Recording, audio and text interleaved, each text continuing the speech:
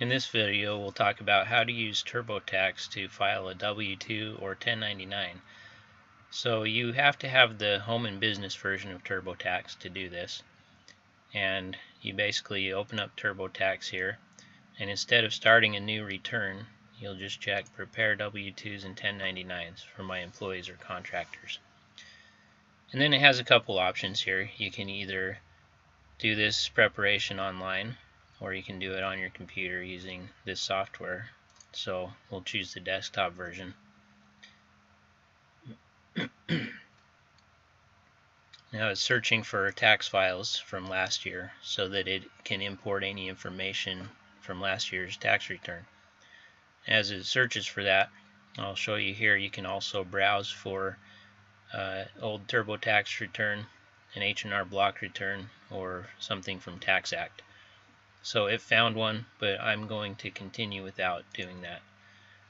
And this is just like the normal TurboTax software. It walks you through step by step to fill out these forms for your employees.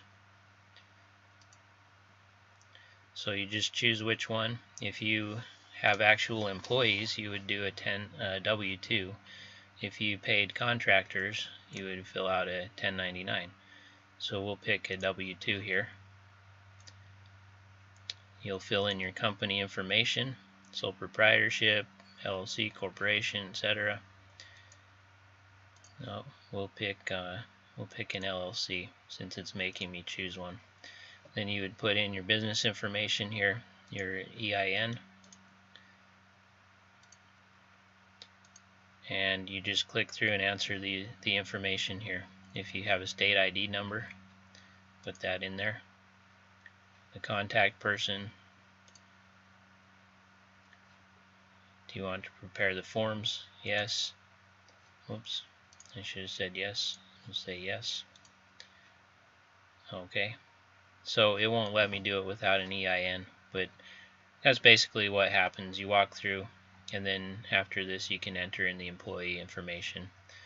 Now if you need to do a 1099, you can do that on this tab.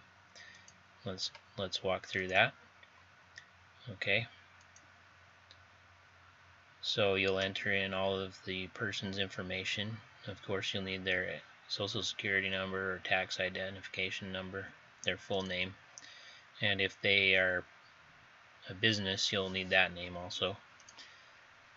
Okay, and you just enter it in and continue to click through, and then finally it will complete an analysis to make sure the forms are filled out properly, and then you can actually submit them to the IRS. You can print out copies here, you can save a PDF, and I guess it also gives you an option here to review TurboTax if you want to do that. So that's it in a nutshell. That's TurboTax.